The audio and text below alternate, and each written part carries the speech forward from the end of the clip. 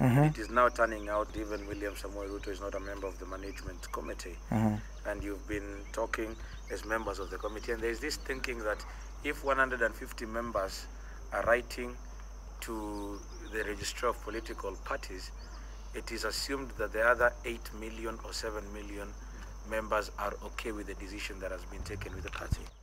No, actually that is complete hogwash from the likes of Morade, and I think these guys have had it the honeymoon for too long. I think that time has come for us to face each other, and we are ready, my friend, we are ready. When you mean you're ready, what do you mean? We are ready because this party is not somebody's bedroom, and it's not anybody's kitchen, and it's not anybody's property. This is a party of all the people who voted for us. Tuliunda pamoja, kuzunguka pamoja. It is not a non-occupier. But the thinking is that if you guys are so unsatisfied with what is happening in Jubilee, walk out. Let them walk out. My friend, we are around 100 to 200 members of parliament, Jubilee, pure Jubilee, senators and National Assembly. To have 150 people sign those petitions, and you know, I'm going to give you all the names of the people who have signed. Who is the owner of the party? We are the owners of the party. Mulade can take a walk. There is assumption that you're just members as the other 8 other million people who are members of the Jubilee. No, I am a member of Jubilee. I am a member of the National Governing Council. Yeah, and I'm a Kenyan who has got their rights. Who has elected Mulade, for example? Who has elected Tuju? At least I can scream to speak on behalf of the people of Gatundu South. For whom does Mulade speak for? At least I've got those 75,000 people who voted for me. Even if I speak for no one, on the very least, I speak for 75,000 people. But I think the fact is that we have been abused by these people. Every time they slap us, we give them the other cheek. Now it is time to face them omundu komundu. So it's time has come. Out or they walk out? They walk out. They walk out. We are the majority. They are the majority. And it's not a company with the preferential shares. Nobody has got preferential shares. I have got the same ordinary share as Uhuru Kenyatta. There is the other question that is coming up that the DP has been claiming to talk to the party leader directly, yet he addresses him. Assume they talk or they don't talk. What about us, the rest of us who are members? Are we going to be reduced to telephone calls or meetings or coffee meetings? Uhuru and Ruto are just members of this party. The bona fide members, me who represent all the 75,000 people, and all the other members, just go and add up the votes for those members who voted by these guys who are signing this petition. Yani, hii madhara imezidi, my friend. Kwani tutaishi Kenya, watu wengine kama wangeulizwa hata hewa, wangetaka tukachukue kwa mabibi zao. How would you force them out? Because you seem to be very adamant on the issue that they will walk out, not you walking out. Let them convene a NEC meeting. Yeah?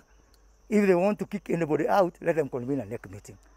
Yeah? Let them convene an NDC meeting. I did even mention to you, I'm a member of the PG, which has never met. For the whole of this term, it has never met. We only meet when we, and then mpitie mswada kwa bunge. Hata hii ng'ombe itakatana maziwa, my friend.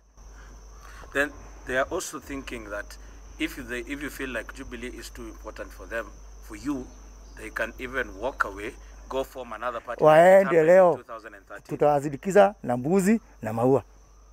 Okay? Watoke kesho. Waende waformu hiyo coalition yao. Sisi tuko Jubilee and we are not there by accident.